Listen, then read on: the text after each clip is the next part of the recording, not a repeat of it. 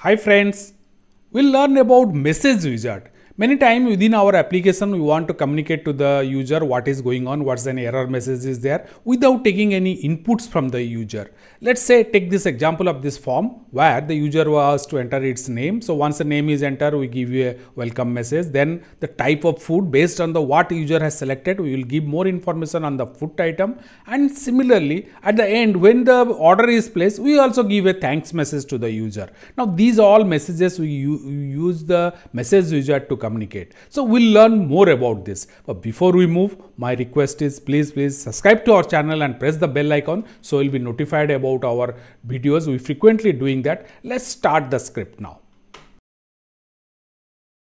We'll start from here. So this is our blank window, Tkinter. Then we are geometry, we have placed it 620 by 300 width and height, a title and the main loop here to hold our program. So let's place a simple message box here to understand how it looks. And for that I am just giving a higher font 1. So a list I am giving first font family, then I am giving a size, higher size, then I am giving the style, I am using normal. You can use italic, bold or anything you want. So to this we'll place our message 1. So message box what you are going to use, not box, message tk dot message. Now it is my parent window, my underscore w. This is what you are declared at line number 2. Then the text, what message it will display. So welcome to +2 net Tkinter section. So intentionally I am using a longer sentence because automatically it will take care of line breaks, and that is the most important, and it is the difference between a label and a message. So this takes care of the line break. Now let's add something more to it. So what is the font we are using? So font 1. This is what I will be using. Then slightly background color will change it, make it prominent, light green. You can use any other color or hex code also you can use it. Aspect, this is the ratio of the width to height. So that we are maintaining at 200. By default value is 150. So width is bigger than the height. So this is where it is. Now let me just place it on a grid. So message 1 dot grid. So row equal to 1 and column equal to 1. First one, slightly I am putting a left edge 40. So I am not flushing with the left edge. Pad Y I am giving 15. From the top I am giving a gap. So let's just see this, how this looks. Here it is. This is our application where we have some input box, one name input, one radio button for selection and a final button. Now to this we will add our message so user can know which input is for what. So let's just run it once and see what it looks. So here it is. This is the application. So name, we are expected to enter the name here. Then whatever the food items we want to select, this is the radio button. So then, and we place the final order. So all these inputs will link it with a message box. We'll display it here. So this message will tell us what for this input is or some matching information which can be changed. So the message inside will be keep on changing. We'll see all about that. Let's put the message box first. So what you will do for message box, we will create a string variable. So that variable will be updating it. So what I am creating is my str. This is a string variable I will create tk dot StringVar. So we'll place some initial value. So we'll write it message here. So this will be our default message. Below that we will create our message. So message 1 equal to tk dot g message. Now parent window my underscore w. Now what text variable will connect to this string variable what we have created now, my str. So fine. Now font equal to font 1. So this is the higher font size we are using. bg equal to light green. You can use any color whatever you want. Now width equal to 200 and aspect we are keeping it as 250. You can change these values and see how it behaves. Fine. Now let's place it on our grid msg1 dot grid. See, all the inputs were row 1, row 2, row 3 like that. So right of it with covering all the rows, we will place it. So for that we are saying row equal to 1, top row we are aligning it, then column equal to 4 rightmost, because 3 columns we have already used, the label and input, 2 radio buttons are there, so 2 columns we have taken. Now pad x. So pad x equal to, now what you will say is pad x 10. So slightly we are not flushing with the left edge of the inputs, so we are keeping a gap of 10. And pad y, let's keep a gap also, because top input form also kept a gap of 40, so matching to that we have kept it. Now here row span we are using, row span equal to 3, so it expands all the rows. So row span equal to 3. Now if you want to see this also, it is here, so this 2. Now let's see the saved it, let's run it and see the default message.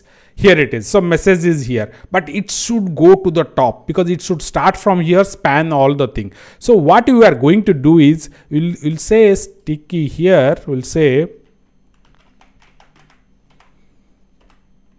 equal to NSEW, north, south, east and west. So let's just see how this one, now it has covered the entire whatever the available space. But what will be the problem is, this will size will change also whenever we the matching to that one. For that also we'll see how we'll adjust that. This string variable myStr, which is connected to this text variable here to the message box, will keep on changing based on the various events of the input box. So that way the message will keep on changing. So for that purpose we'll create some events now. Let's just start with first the radio button. You can see here myVar here. This is a radio button, which this int variable, integer variable, is connected to the radio button. So this value we can monitor and accordingly change our input. So for that we'll say myVar, because it's a int variable, so we can use trace method, trace add. So when this will trigger, this will be when you give a write. So whenever this value changes, this will trigger myFood. myFood is the function which I have to create now. myFood is the function that will be created and the text will be changed. So let's just create that myFood. So let me just move up a bit, and here I will create define myFood. Now I will be receiving all the arguments. So it's a event, so args. So all the arguments I will be receiving here. Inside this, what I will say, if myVar is the integer variable, so it will have number 2, its value will be 2 or 1 based on what, veg or non-veg. You can just see here, you can see its selector indicator. Value is 1 for if you are selecting the non-veg, and value is 2 if you are selecting the veg items. So if myVar dot get equal to, because this is, I am comparing it with that, equal to 2. In this case, what I am going to say is myStr. This is the string variable which is connected to our message. Below that, where is the, yeah, here it is. So this is connected to our message here. So this message will keep on, will change it now. myStr, because it's a string variable, set method I am using, and inside that I am writing it, we have excellent veg item. So I am intentionally writing a longer, so we'll understand that how it takes care of the line breaks. Else, that means the veg is created, it is non-veg is selected. So for that I am writing another string myStr set. So one of this, whenever a radio button is selected or changed to another one, this one of this message will come. Our chicken pizza, or you can write anything, is the best. You can write whatever you want. So this part is over. Now let me just come here. Okay, fine. Now what happened, there is one more method, because the input box, if you see that there is a name is there to be entered. So for that I had to write the event. So that is the entry box 1. Here it is. Let me just see. Here it is, the entry box where the name will be. Before that, the label name is there. So that entry box, whenever user clicks that or in focus, I want to give a message. So for that, e1.bind, I am giving a message again. Inside this, sorry, outside here I have to put the quotes. Here it is. Focus in. Whenever mouse or I click inside that one, what I am going to do? Here I am writing it one liner here itself. Lambda 1 my str. This is the string variable dot set. I am saying your name. So this will directly one line I am writing lambda. So the string variable I am setting it. String variable is the text box, here it is. So that I am setting. Now once the focus is out of it, I also want to change the message. I just copied that, pasting it here. So focus, in place of focus in, I will write focus out. Once the mouse moves out of it, I will say something else. I am saying welcome. So this is the message what will be displayed once the focus is out of it. These are fine. Now there is a button which finally places the order for me. So now what happens, once the button is clicked, I must give a thank you message because data is stored. That means, okay, the backend work I am not doing now. So I am saying command equal to, this is the, when the user clicks the button to place the, finally place the order, my, again same thing, my str dot set, I am saying thanks, data is stored. So fine, this is all fine, but you will see one issue will come up. We'll try to solve that also. So fine, now we can go for a check whatever is coming. Now let's run this. Fine, it is here. So I am just clicking it here, your name. Now I will write something here, writing, or let me write +2net. I have moved the mouse out. So welcome message. Now non-veg. See, our chicken pizza is the best. Here it picks up from here. Veg. We have excellent veg item. If I'll click this, it will say thanks, data is stored. Again, if I'll come here, fine. So you can see based on whatever these are the event 37, that these are the events what is triggering based on the input where it is. And again, this is the function where it is, where the, if suppose veg non-veg I am selecting, then this function is setting. We have excellent veg item. Our chicken pizza is the best. Everything, whatever. I can keep on changing this. This line is taking care of that. But coming down further, one thing you can observe here, see this age is fluctuating. This age, even though it stretches to NSEW, north, south, east, west, but still some available stretches. How I will control that? Let's see here in the, because this is a grid layout, I have one option to give maximum weightage to the rightmost column. You can see here, this is the column number 4. So what I am going to do is coming to the top.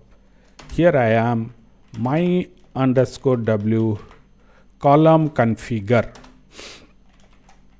And if you are using a different layout, say pack and all, you fill both, all those things you have to try. You can try that one. If you are facing any problem, leave it in the comment section. I am just showing you how it can be done in a grid layout.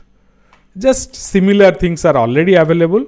Weight equal to 1. I am giving maximum weight to this column 4. So saving is this. Now let's run. Now this has taken the entire available space. So your name, I am writing +2net, non-veg, okay, veg, fine, order, fine. So it is taking the entire space and displaying the data.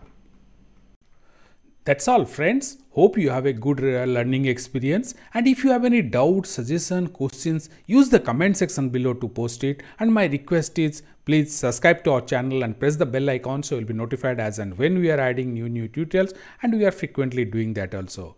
Please share this video with your friends, and thank you for watching.